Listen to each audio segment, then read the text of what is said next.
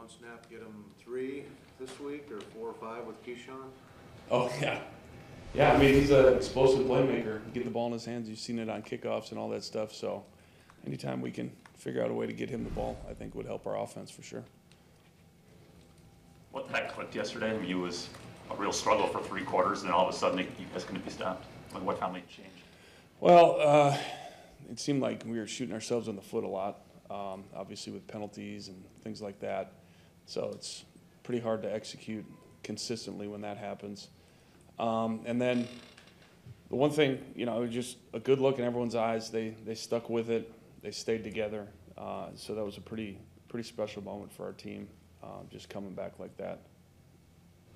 What's it like to coach a bunch of rookies? I mean, you got Wicks, Reed, Musgrave, all playing on offense and playing fairly big roles. What's it like to coach those guys? You got to keep it as simple as you can. The one thing about those guys, though, is there's no quitting them. They don't have a lot of scars, you know what I mean? So they just had a good look on them the whole game, which was really cool to see. Like, no matter what the score was, they just went out there and tried to do their job and played for each other. So I think the biggest thing is just keeping it as simple as you can, but then allowing them to be able to, do what they do and get them the ball. So it was fun to watch those guys go out there and compete. Everything's new when there's a bunch of rookies, Yeah. first time starting quarterback. It's probably, yesterday's emotional high is probably new for even guys who aren't rookies having that kind of game. Then you got the short week. It's a little different coming off, and it's great coming off the win, but coming off that emotional high, flushing it. What do you say to young guys? Like, yeah, you tell them, and Matt kind of said it afterwards. He's like, enjoy it, for the night, but then you got to put it away because we got a quick turnaround with the Lions. And the biggest thing for these young guys when you play these short weeks is just to learn how to get their bodies back to feel as good as they can for Thursday night. So you just really have to emphasize, getting in the cold tubs, hot tubs, treatment, all that stuff to make sure by, 4 days from then you're feeling good to go play a football game. Stenavich, going back to Rob's question, is there a value in these guys not knowing what they don't know?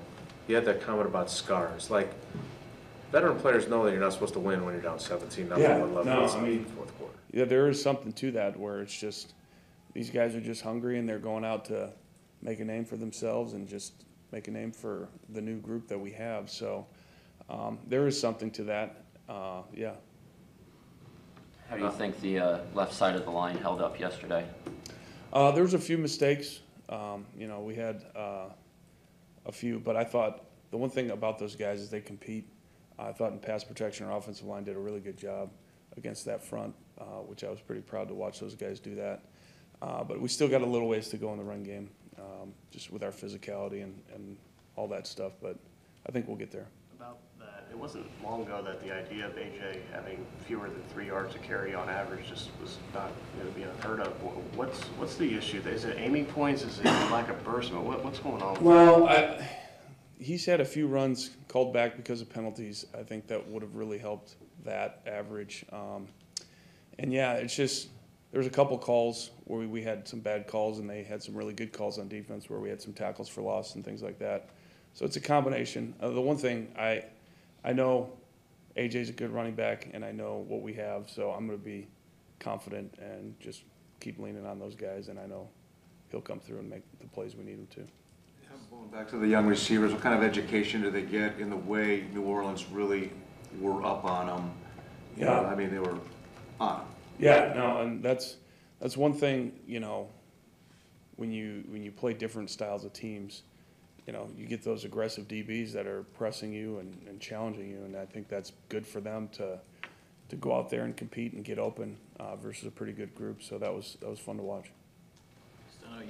You mentioned obviously how the physical recovery on these short weeks is so important, but when you have a game where you had a bunch of penalties and other miscues and things, but you got to play a game again, in a few days, like how do you guys address that as a coaching staff, like with the players, or how do you try to clean that stuff up? Yeah, I mean, you can't read too much into it as far as, sometimes in practice you'll be going and you'll hit a period where all of a sudden you have like 3 or 4 penalties and you're like, what's going on, guys?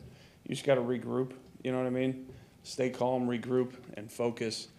And, we can execute. I know we can execute.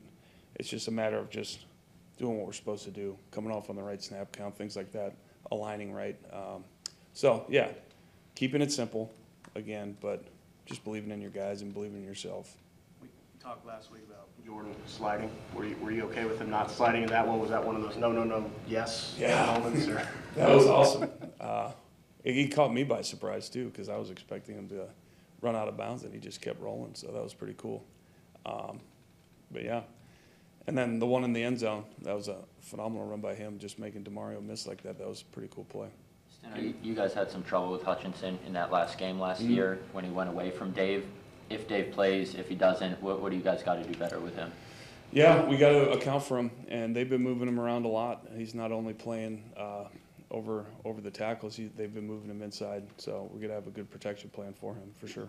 Getting back to the run game, I'm not sure how much you've dove into Detroit, but they really shut down Atlanta's run game yesterday. Yeah. What have you seen from their group in that regard?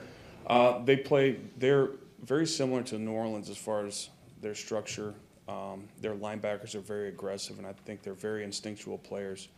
But their interior guys do a really good job just getting off blocks and things like that. They're very disruptive. So that and a combination of, they're always trying to have an extra hat in the box with the safety, 32. They're a pretty aggressive bunch. They did a good job versus Atlanta. It got to be the end of the game in the final series, and I sensed you were in 2 minutes. And then I talked to some of the players after the game, and they said, we do that at the end of these practices, and we're tired every other day. And it's sort of almost like flipping a switch. You don't have to think anymore. Yeah. Do you recognize that as that's your best package with this young group?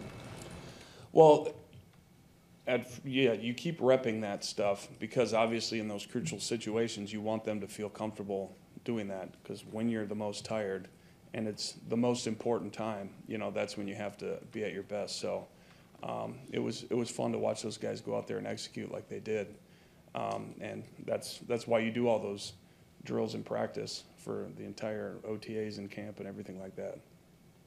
Go ahead, Jess. You guys had the flea flicker last week, then you had the 4th down play yesterday. You had something in the first game too, a triple, wasn't it a double reverse or something like that? I got option, killed. Yeah. Is there like a let's make some crazy stuff up meeting that you guys have every week? Is that in the plan? Well, yeah, I mean, you're always trying to have some stuff in case you need to generate a play or keep the defense on their toes. I think that's really important because they're going to be working on that stuff, and it's potential big plays if you can get it executed. So did you, if Emmanuel makes the throw, I know that's a big if, but if he does and your quarterback doesn't do the splits, then trying to field it, I mean, Wicks was open, right? Yeah, we had a chance. So is there, obviously the most important thing is for it to be executed and work, but is there, again, with a young team, like does stuff like that, does that resonate with these guys? Like, do they get excited about it? Oh yeah, like yeah, that? they love it. They always, they always So is there a love that value play. in that? Yeah, I think so. I mean, they get excited when they hear it in the huddle and hear the play call, and they're like, all right, it's time, here we go. Unfortunately, that one didn't work. Maybe one day we'll have another one. Let's see. Is there any particular reason it was Emmanuel and not Patrick Taylor or A.J. Dillon making the top? Oh, we had all the backs ready. It was just, he was in there for that play. Yeah. Yeah, I know. I realized yesterday with some circumstances because of the score, but Jordan's throwing the ball downfield a lot. Maybe not bombs away all the time, but I mean, he's pushing the ball downfield. Is that because that fits Jordan's? I guess I'm curious why you've gone to that approach, which seems different than what's been the last several years here. I think overall, from our wideouts, we have a little bit more speed than we've had in the past.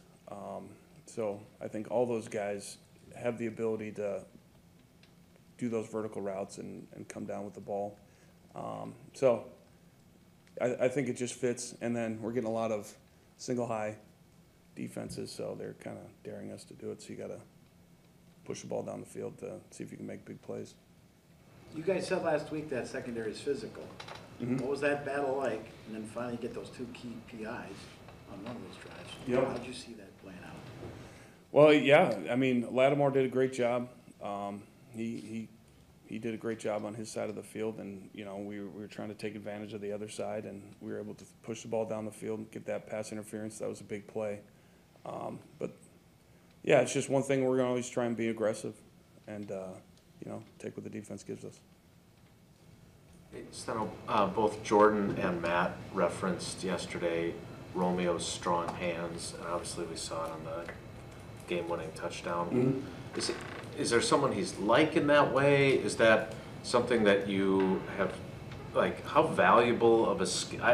I guess I don't remember us talking a lot about guys with strong hands. Yeah, I Really mean, jumped out. he's always, when he first showed up last year, that was one of the things you noticed about him is his catch radius, but also his ability to make those kind of catches and his strong hands. So I guess I've always just kind of taken it for granted. But, yeah, we've always known he's been really special from that aspect for sure.